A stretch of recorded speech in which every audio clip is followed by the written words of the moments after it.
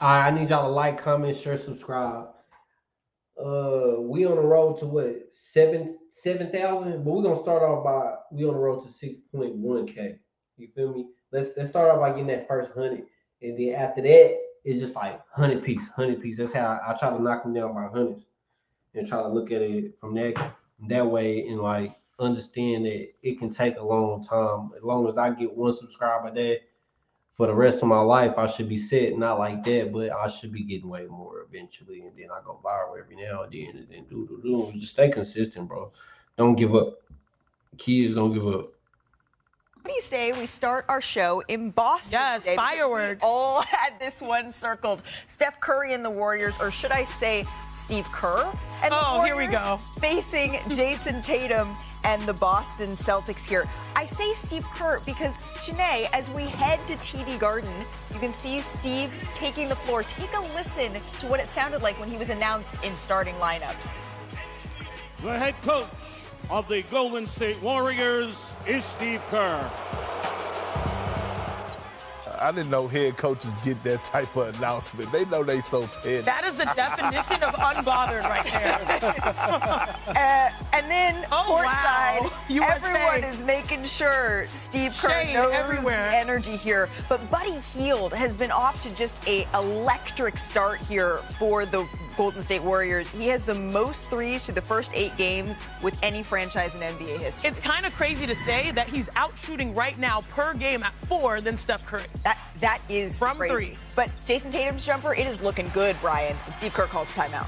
And this is not the player that was there in July and August. Let's just be honest. And look at Steve Kerr holding Steph accountable because that was a Missed horrible defensive show. assignment. Yeah. Yes. Well, I love Curry hits a nice 3 here. Makeup. Falls to the ground. Under a minute left in the half. Curry gets the steal, dribbles down to the other end, looking, and then finds Moses Moody there. This doesn't happen very often. Golden State led by 11 at the half and trailing by double digits. It's not a familiar spot for Boston. They really, though, Brian, turned it on in the third quarter here. Peyton Pritchard dropping his defender, kicking it out to Tatum for the 3. What they do, they hit the threes. They were a little bit slow in the first half. Second half got really cooking. But usually, Janae, this is where you think, okay, the Boston Celtics are going to be getting back into control. The Warriors, they held their ground. Look, this game, I know we're seeing a lot of great offensive plays, but really it was won by defense. Absolutely.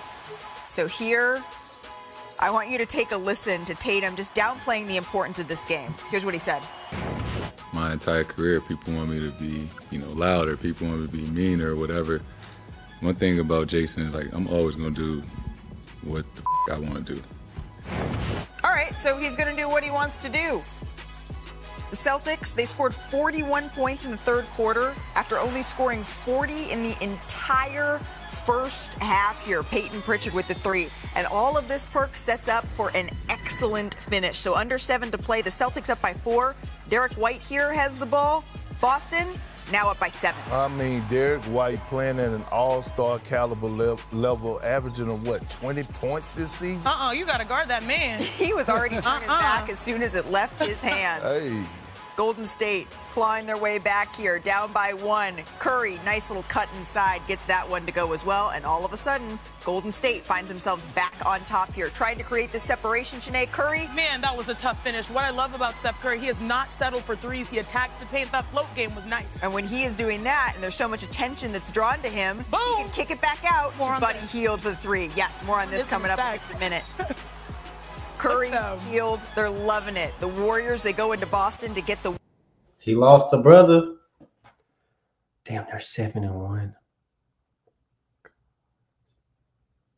Warriors. This shit is scary, bruh. Man, Curry, if you win again, bro, I swear to God, if you win again, bro. I swear to God, bro. Like, can we have the conversation with saying Curry's better?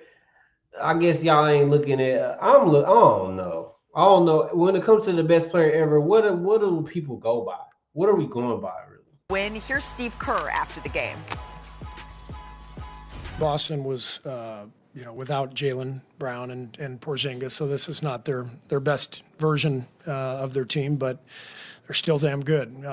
So it's a hell of a win in a tough environment, and we had some guys out too, and again, I love our depth. I think we're built to withstand absences. We get a lot of guys who can come in and play big minutes for us and help us win games like these. So it's obviously a good win for us. So the Warriors have now opened 5-0 on the road for just the second time in franchise history. The other time they did this, that's the year they went on to win an NBA record 73 games. But Sinead, that team looked a whole lot different than this one. But maybe, is there a new Splash relative in town? We're going to have to find a name for him, but we talked about this game as a test for both teams, but especially Golden State, to really see what this gut check could potentially be. And they absolutely handled this test. And what I love about this, y'all, is how they handled the dagger, the crunch time. So first, yeah, we're going to figure out a name for Steph and Buddy Hield, but as I break down the dagger, because this is a team that is #1 in the NBA in bench points, you'll see exactly why, especially in clutch time. So first, I want to show you this. It's time and score. It's 108-104, two-possession game, 1 minute left, so every possession matters. As this play progresses, first, I want to show you the two guys. One, it's Steph Curry handling the ball, then it's Buddy Hield off the right wing. So what Steph is doing right here is he's probing. He wants to force a switch, and he gets it. What is a switch right here? It's him versus Al Horford. Yep, he knows he can blow by him. So as Steph attacks, watch, Al Horford gets beat. This is where we enter the danger zone. How many players are watching? 1, 2, 3 Boston Celtics, none more costly than one Jason Tatum, who is caught asleep. He is sleeping, watching Steph Curry, and this is costly because here, look at Buddy Hield. What he's going to do is, typically when you have guards and you're moving on the perimeter, when I move, you move, just like that. You're attached on a string. So what he will do is he's going to drift over as Steph attacks towards him to the right corner, and look how much space is available for him to operate. This man is a 51% three-point shooter, and guess what? That's all they wrote. There's the drift. Jason Tatum caught asleep. Easy bucket. Tough contest by Derek White, but nonetheless, it did not matter. And that was just 3 points out of 25. The Golden State Warriors, they scored 25 points in clutch time, their most in a regulation game in the Steve Kerr era. So that is truly, I know we hear it a lot, but by definition, that is strength in numbers.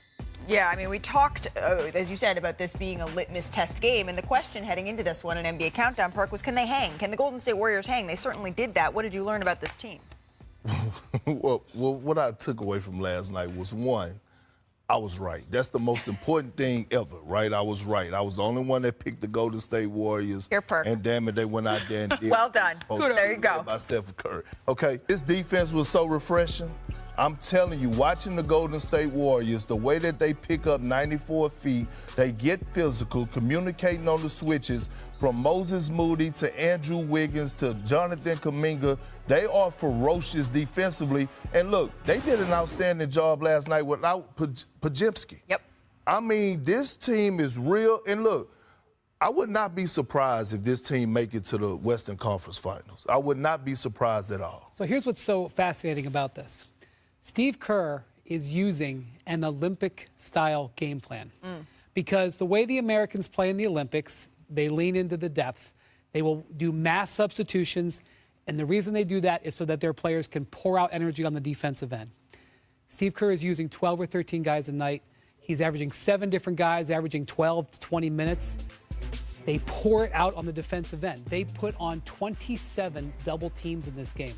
That requires a lot of activity level. So the guys go out there, they crush it on defense. And look, Steve Kerr said, Jaylen Brown wasn't here, Porzingis wasn't here. It's easier to double when you don't have those two options. It's easier to go at the basket when you don't have Porzingis. But it's actually Steve Kerr taking his Olympic experience, applying it to this team, and it's working. Well, belief is a powerful thing, Mr. Windhorst. And so now this Golden State Warriors team off to a 7-1 start, 5-0 on the road. That's a very different tune than we've saying about this team as a road team the last couple of years. Having that we believe mentality for Golden State could be dangerous for the rest of the league. The Nuggets handed the Thunder their first loss of the season with a 124-122 victory. And Jokic became just the 5th player with a 20-20 and 15 game in NBA history.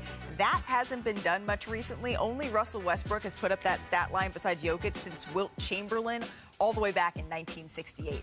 But Denver has had a tough start to the season. Do you think, Brian, now is the time, or are the Nuggets sort of turning into form? This was a very important game for Denver because obviously they beat Oklahoma City, which they badly needed with Aaron Gordon and Jamal Murray on the bench. But they did it with their young guys.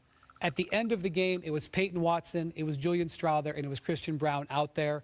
Mike Malone didn't have a choice. He had to trust them because of how depleted he was, and those guys delivered. If they're going to get to where they need to go, they need these guys to develop. Obviously, Jokic and their other stars are going to play a big role, but Malone hasn't always believed in these guys, and these guys haven't always delivered.